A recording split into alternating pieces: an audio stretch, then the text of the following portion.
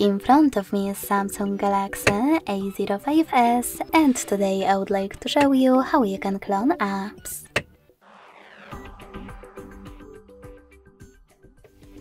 Begin by opening Settings and scrolling down to access advanced features. Now scroll all the way down and click on Dual Messenger. If you wish to use a separate contact list, use this switcher over here. And if you don't, click on the same now blue one. And hit OK and use your regular contacts pop-up.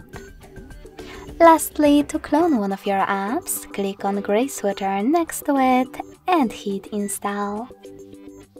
So when I go back, as you can see, my app was successfully cloned.